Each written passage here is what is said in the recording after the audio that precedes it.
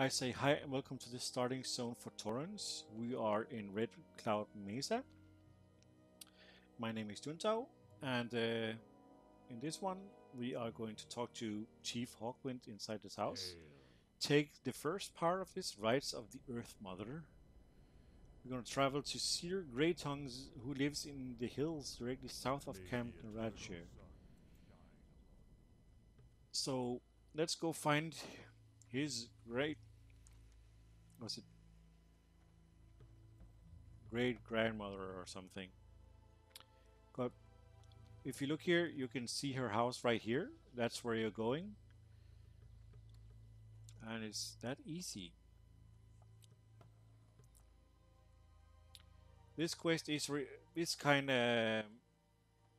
If you pick up the other quests that are for Brambleblade Ravine, this pre-quest is also important because the next quest is going to be for that zone as well. As always, I'm gonna kill on my way there. But I can see I'm soon getting to the point where I'm not getting experience point for those level 1s anymore. Yeah, they only give, what as you saw, 14 experience point per kill. But it's an easy kill. It doesn't take that long.